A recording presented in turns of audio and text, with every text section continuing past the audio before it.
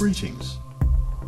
This is a Volcano and Earthquake Watch for the 10th through to the 14th of January 2015.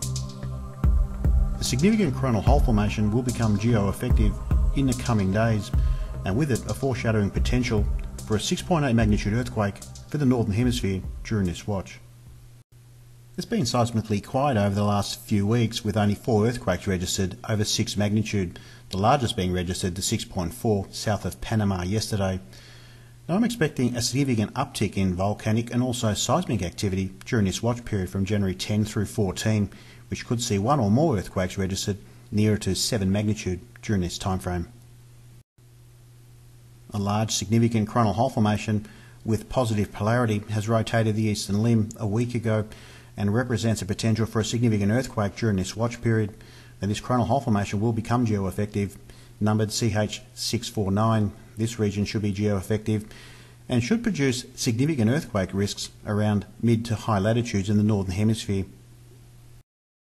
This large dynamic coronal hole formation is currently in an earth-facing position. Now over the next few days we should see a high-speed solar wind stream exiting this coronal hole formation buffet the Earth's magnetic field. Now due to the proximity of this coronal hole formation on the solar corona, we should see a slight rise in solar wind speeds from January 10 through January 11, and this should signal potential for strong earthquakes felt here on the Earth immediately after this time frame from January 11 onwards. With further analysis, there are 3 node points within this coronal hole formation that will be a focus for this watch, with key emphasis being positioned 20 to 26 degrees north latitude on the solar corona or central node point. This will be the main focus for this watch. A significant event took place back on December 31st, 2014, where a fairly powerful eruption took place on the solar corona and disturbance.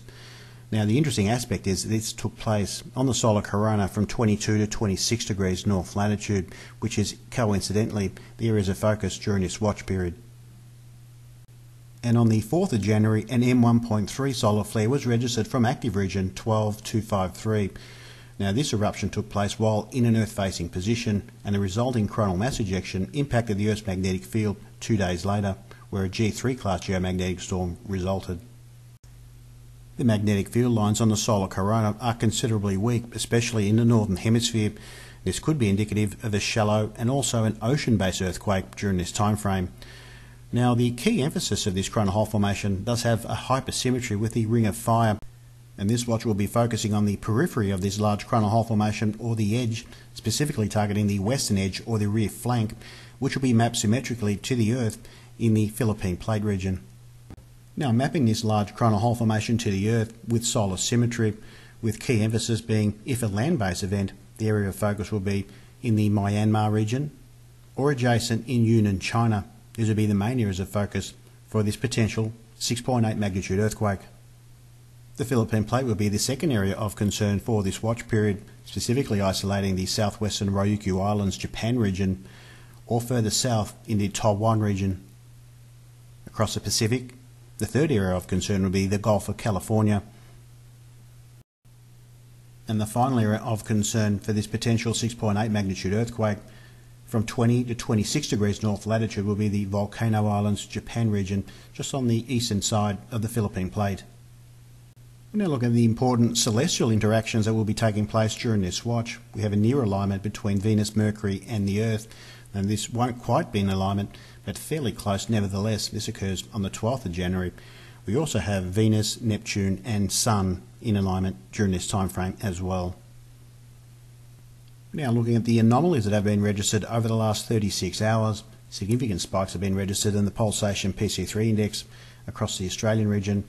Now these are significant spikes which are indicative of a strong earthquake registered over 6.5 magnitude. And that concludes this Volcano and Earthquake Watch for January 10 through 14, 2015. Again, more information can be found at solarwatcher.net, where there will be more content for members and subscribers, as well as a website newsletter. Annotations and results of this watch will be added at the end of the video. Thanks for watching.